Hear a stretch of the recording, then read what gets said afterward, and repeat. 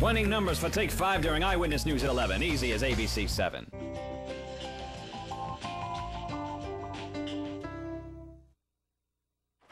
Hey, I brought you breakfast. I think you should... Well, you're up, I guess, but maybe you look a little tired. Hey, I also brought you some homemade soup to make you feel better. It's not really homemade because I don't cook or anything, so lucky for you I didn't make it, but that doesn't really qualify for homemade. Are you always this cheerful in the mornings? I called you last night. Didn't you get your messages? I didn't check my... It was a very strange night. Yeah, I know. The return of Caleb. Oh, whatever name he goes by now. Right. Okay, you know, about that phone call.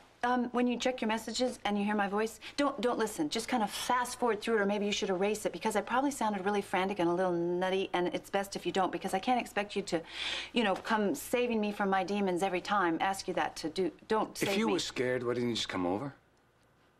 Right. Right.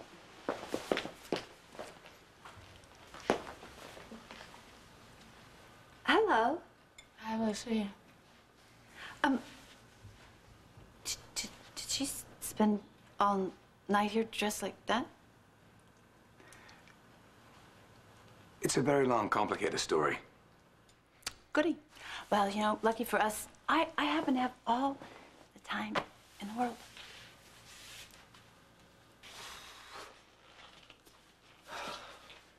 I will not let myself be like you.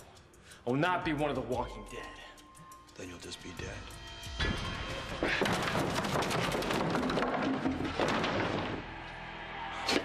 okay? Yeah. Jack, I don't believe you. I heard you pacing all night long. Yeah, well, sorry if I disturbed you. You didn't disturb me. I was worried about you. Well, it's not every day the vampire who tries to kill you flies back into town. Hey, Jack. I'm really scared, too, so at least we're in this together, right? Right. Just like the good old days, right? Are you trying to be sarcastic? Just save it, Livy, okay? Save what, Jack? I'm trying to be nice to you. You know what? It's okay. You don't have to be nice. You don't have to do anything. Hey, come on, would you please put some clothes on? Is that it? But you think I'm using Caleb coming into town to do what? Trap you into having sex with me? I don't know. You tell me, Livy. It's not like you haven't worked that angle before. So, did you find anything? No, not yet. Who was that on the phone earlier? It was my mother. She called to say that she spent the night with Stephen Clay, and she lived to tell about it. No bite marks, no scratches, no nothing. And Rafe, we still don't have any proof. Yet. Not any proof yet. Yeah, but what if there isn't any? I mean, so far, everything that we're getting here is pointing to him being a rock star, not him, the vampire, is Caleb. Allison, I can't find any pictures of Stephen Clay, the rock star, anywhere. I'll tell you what I think happened. Caleb found some guy, some poor guy with no family, stole his identity and covered his tracks. I know. So how do we prove it's Caleb if he hasn't killed anyone? So you're telling me you don't think that Stephen is Caleb? I don't know, but this is starting to really scare me. I know. But it's gonna be okay. All right? I'm ready for him this time. I am. I'm smarter. I'm more prepared. Rafe, Caleb killed you once before. Don't you get that? I mean, if you try and fight this battle with him again, honey, you've already lost it once. And I don't want to lose you again. I can't do that again.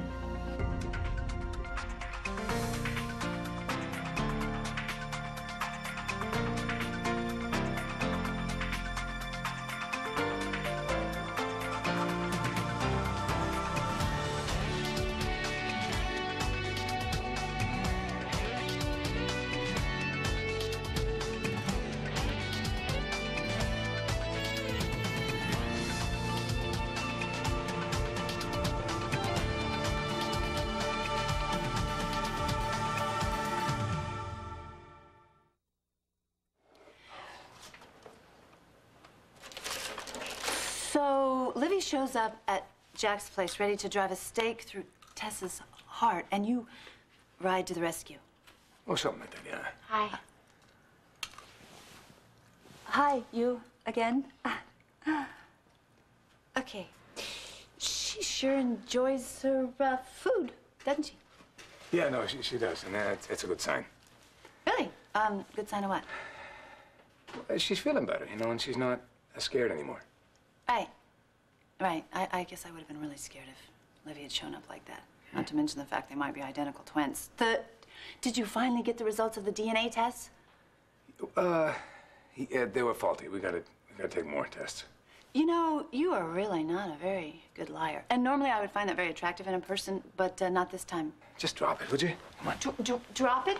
You know what? You're not only a bad liar, you're also just dumb. You know me. I will torture and torment you until you tell me the truth. What is going on?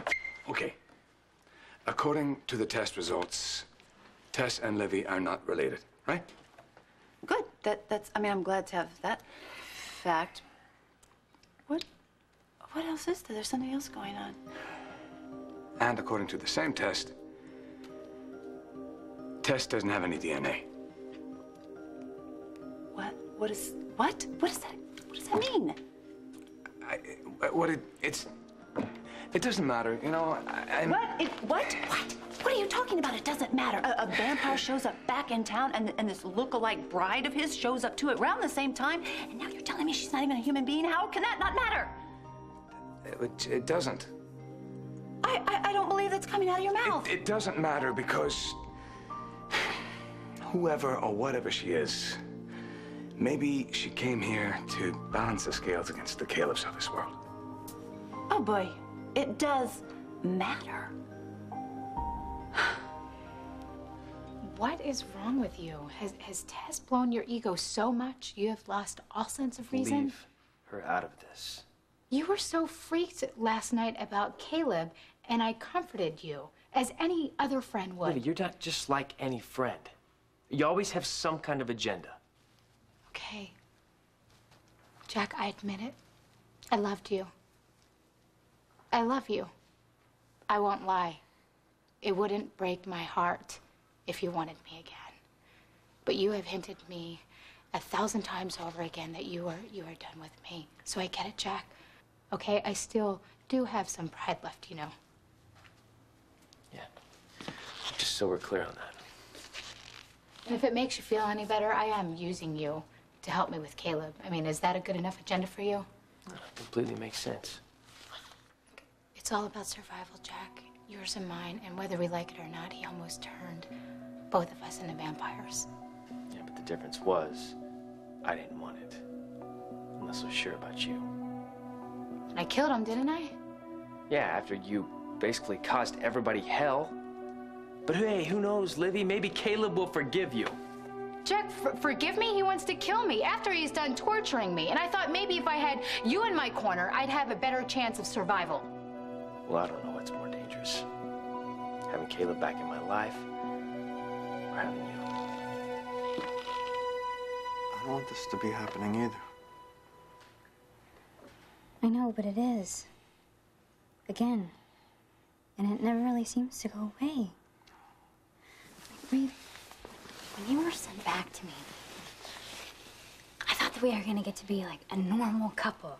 And everything's gonna be okay. We're gonna be okay. I promise you. Just as you say that, I feel like our little dream slipping away, our little house on the hill with the fence and the cute mailbox and everything else. You know? I know you. I do. I know you better than anyone. And I can feel the excitement of the hunt running through your veins. But no, that's not everything I am anymore. That's not everything that I feel. You've changed me forever. I have you to live for now. And I'm not gonna let anybody or anything take that away from me. You know what I forgot? What? To tell you how much I love you. No, you didn't. You tell me that every day. Close your eyes. What?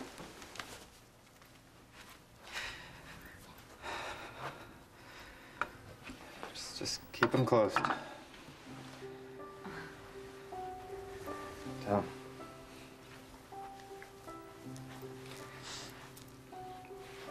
Put out your hand.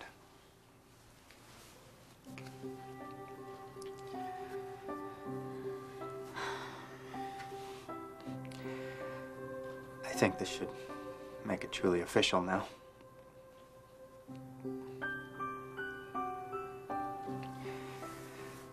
Will you, Allison Barrington, do me the incredible honor of being my wife? It's beautiful.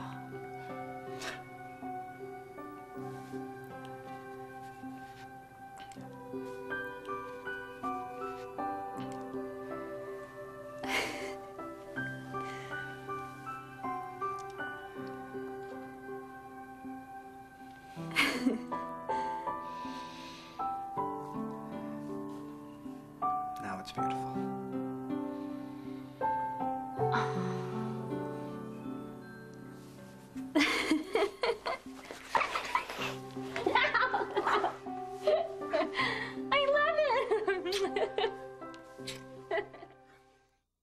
Excuse me. And for nighttime sinus relief, try Sudafed Sinus Nighttime. Wait. I need to see my ring. Just a second. Oh my gosh. This is so beautiful. This looks like it was made for me. Watch how it sparkles in the light. How did you pay for this? I mean, you would have had to sell your soul. Rape? Bitch, did you? No, I didn't cost me my Again? soul. Just an arm and a leg. Well, I know that vampire slayers don't exactly make the big bucks. I used a small part of an inheritance my mother left me. Oh, your mother. I wish I could have met her. I wonder if she would have liked me. She would have loved you almost as much as I do. I love it. I absolutely love it. You know, you could have given me anything out of, you know, from anywhere. A gumball machine, a Cracker Jack box, a piece of string, and I would have loved it. You didn't have to go with this pig. Well, now you tell me. Can you give me that back? No. Please? No. No, it's Well, mine. I mean, if you No, it's said mine. anything from a No, Cracker it's Jack mine. box. It's Come mine. here. Come here. Give it to me. I swear this will stay on my finger forever, for life. You can't have it ever.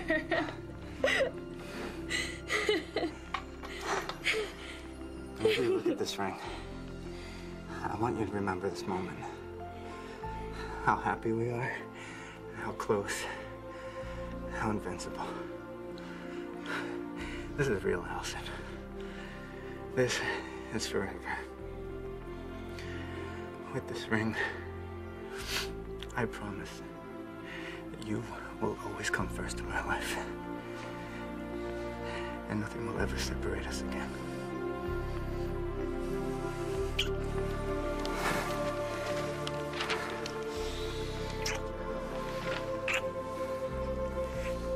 Of course I like her. If it hadn't been for her, I'd be dead by now. I think it's a little more than like. I think what's happening here is you have feelings. I mean, feelings for her. Are you joking? You mean romantic feelings, you mean? Yeah, and no, I am not joking. This is not something to kid about. Why, it's funny. No, you know what this is? This is a pattern you have. You see this waif in distress or this damsel on a hill, and you ride into your mighty world of steeds and knights, and you rescue her. Well, she rescued me, so there goes your theory. How's Well, that? how about this theory? You became a doctor so you could save more women. She saved me. I just said that. How about the Thornhart Rescue Center for Girls? That would go over good. You could put it in your spare room. Woman, what are you talking? How can you look at this poor little girl and not want to rescue her, or save her, or help her? And how can you do this? How can you not take off the blinders off that big fat head of yours and admit you're gaga over this girl? Shut up. No, what? You know what? I don't blame you. She's a nice, beautiful, sweet, sexy little thing, isn't she? The only problem is she's not... Actually, she is a thing. She's not a person. She's not a Lucy, girl. She's not even back human. off. That's enough. No! Stop it. Don't be mad at her, Ian. Not mad at her. She would try anybody's patience. Listen to her. But you love her. Like Jack loves me. What? Tell her the truth. Tell her you love her like I love Jack. And I miss him. And I want to see him. We'll see him in a little while, okay? Not in a little while.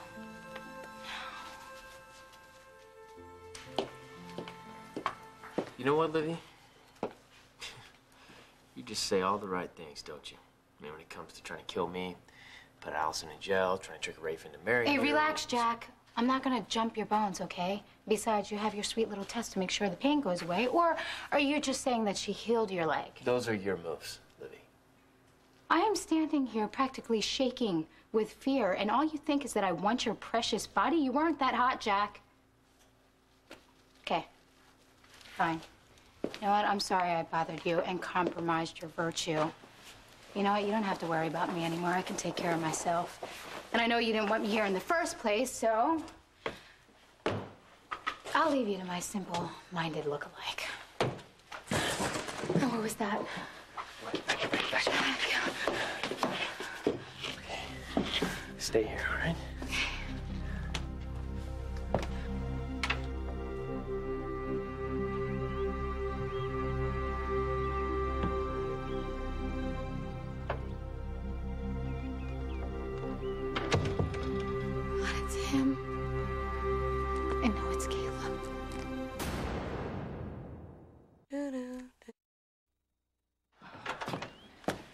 Oh, it was just a tree limb. The storm must have knocked it over. And you won't be needing this. For a moment there. Yeah, thought it was Caleb. I did too. Okay, well, it's not, so I guess I'll just... Livy, I'm sorry about what I said. I know. About us. I know, Chuck, you didn't mean it. And neither did I. And I just wanted you to know that you're the best thing that's ever happened to me. And I'm never gonna forgive myself for blowing it with you. Because I know I did. I'm sorry. Hey. It's just Caleb. He's got us all acting crazy.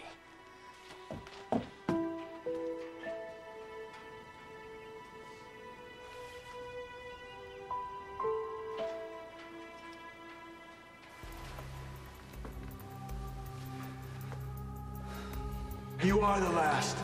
I killed all the others. Give your God my regards.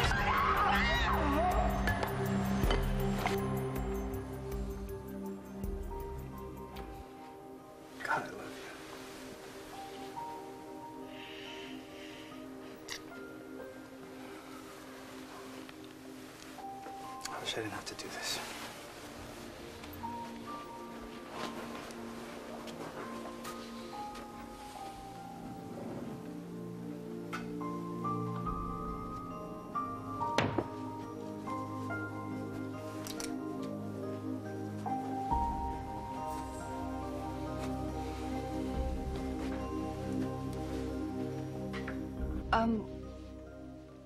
Where did she go?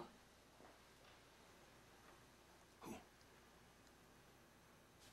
You know, Tess. She probably left because she was uncomfortable with you fighting with me like that.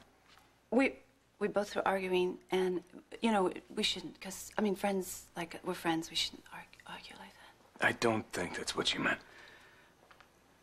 I gotta go. I meant to come over and find out if you're okay, and then I had to make plane reservations. Did I tell you? I probably forgot to tell you. I gotta go visit my husband, and so I was gonna go make reservations to make sure. No, I need to go make reservations to see my husband, so I make sure I get a good seat. I hope you enjoy the soup. Lucy.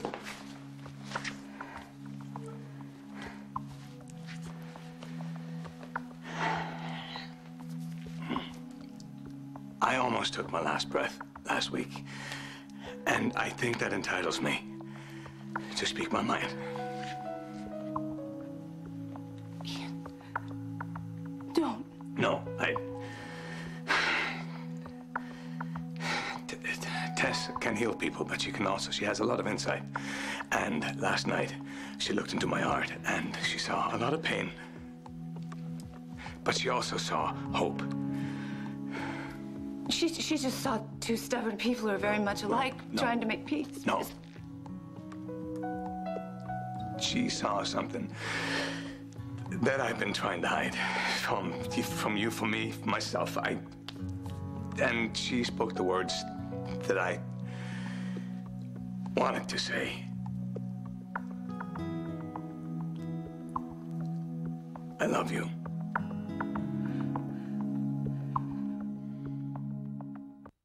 Stay tuned for scenes from the next Port Charles, Naked Eyes. On the next Port Charles. Now that you've said it, there's no turning back. I don't believe it. Could he really be Stephen Clay? Not in here, Caleb! You hear me? This ends right now!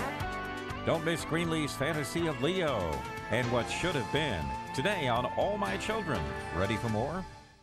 Tonight, it's a night of music you won't forget with Enrique Iglesias, Celine Dion, and the Backstreet Boys' Nick Carter. The concert for World Children's Day. Then, the flat-out, fall-down funniest comedy is on ABC. Yes! With Julia Roberts and Cameron Diaz. My Best Friend's Wedding. It all starts tonight, 8/7 Central on ABC. Tonight, they survived numbing cold and darkness.